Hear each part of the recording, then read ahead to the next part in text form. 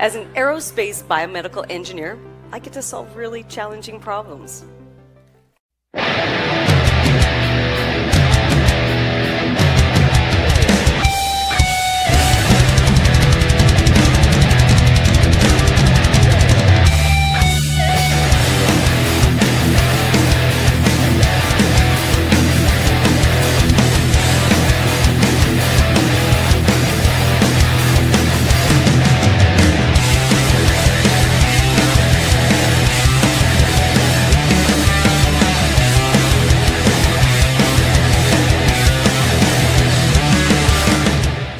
This course introduces students to a quantitative approach to studying the problems of physiological adaptation in altered environments, especially microgravity, partial gravity environments. The course curriculum starts with an introduction and selected topics, which provides background information on physiological problems associated with human spaceflights, as well as reviewing terminology and key engineering concepts.